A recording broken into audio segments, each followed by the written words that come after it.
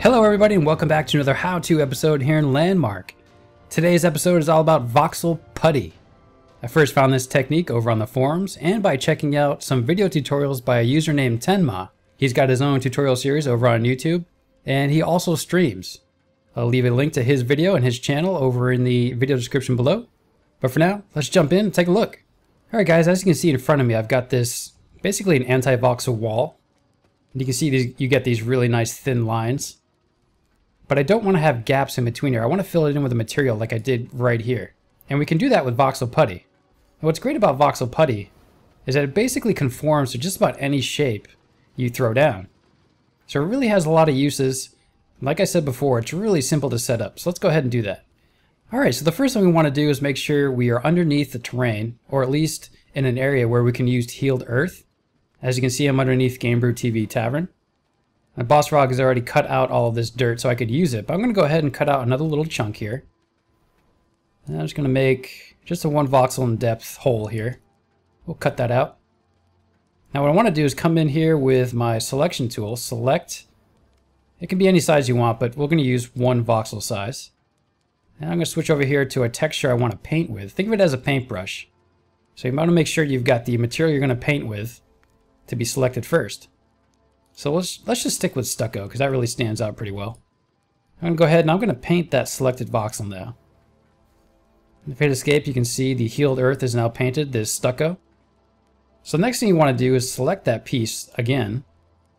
And we're going to go ahead, we're going to copy it, and then we're going to paste it. And this is basically our new paintbrush. And this is essentially Voxel Putty. So I'm going to go ahead, I'm going to move this in. I'm just going to start clicking here. We'll move the camera in. And as I paste this guy in, you can see the healed earth is conforming to these anti-voxel string shapes. And what's even great is you can see here down at the bottom, it didn't go beyond this area here. So this border is maintained.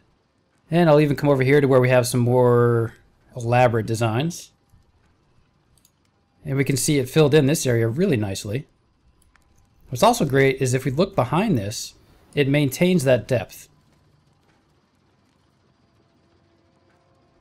Now one thing to note, if you do have big gaps like this in your wall, let's go ahead and paste this guy in here. Now you can see what happens. It comes back out to its original thickness. I mean, you can get some really cool shapes with that. But just be forewarned, if you're going to try to do some intricate designs, just be aware of large areas like this because it will default back to a 1 voxel size. And really quickly, I also wanted to show you this other example I've made. I made this really quick and dirty design just using the inlaid pattern technique. And I just basically smoothed out the middle here. But what I want to show you here is that I've got varying depths on this design. As you can see here in the middle where I smoothed it, it gets really thin. But on the outside, we're back to our default 1 voxel width depth. So if I go ahead and just paste our Voxel Putty and start pasting it in here. And let's just move it forward a little bit. Now I'm just going to fill in this circle. Now you can see not only did it fill in that design, but it also maintained the varying depth of the voxel. So we're getting a nice fall off here from a 1 voxel in depth all the way down to like a micro voxel, anti-voxel size, where it's really thin on the inside.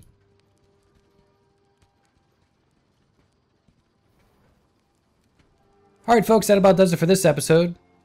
Once again, it's a really quick setup, really quick tutorial, but once you have everything set, you can do some really amazing detail here with your anti-voxel strings and designs that you've put into your ceilings and your walls.